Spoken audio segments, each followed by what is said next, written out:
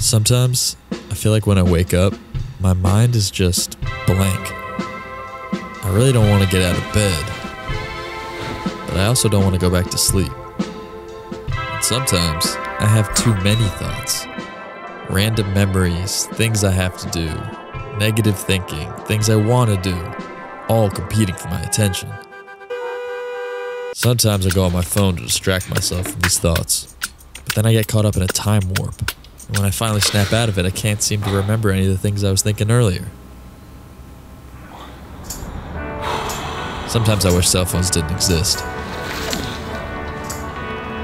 And sometimes I want to abandon technology altogether and just run into the woods naked. And then I remember about mosquitoes.